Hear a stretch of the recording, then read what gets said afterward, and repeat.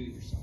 Okay, so I'm gonna rotate mine and frame it right on. And I don't frame weakly. I'm not just like here, I'm gonna frame, okay? What I'm gonna do, guys, is I'm gonna switch my legs, okay? Notice I got hooks. I'm gonna switch to one covering the body and one outside. Now I'm gonna start using this foot to help push myself to the side. Now guys, what I need to do here is I need to give her a slight push, and as I give her a slight push, I'm gonna swing that leg around her head.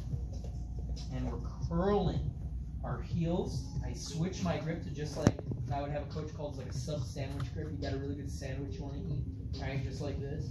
All right, we're gonna pinch our knees together.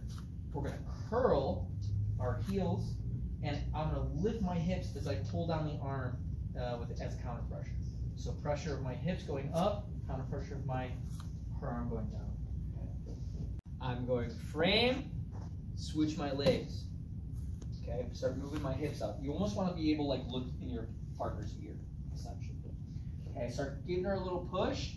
As the push comes down, make sure the elbow's still pretty close. You don't want to be out here. You want to be here. As I start pushing down, my leg swings around. And again, as I straighten out the arm, I go to a traditional grip, 2-on-1. Okay, curling our heels. Don't be out here. Don't be loose feet. Curling the heels, pinching.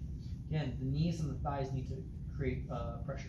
Okay, as I lift my hips, I'm going to pull down her arm, and I always like to think thumb to the ceiling, pinky to your chest. Okay, now what we don't want to do, guys, is more grip, rotate, okay, switch your legs, hip up. As I start pushing down, my leg swings over, and again, keeping her elbow tight to your body is super important. Okay, and we're here, switch to the grip, curl, pinch, lift. Okay.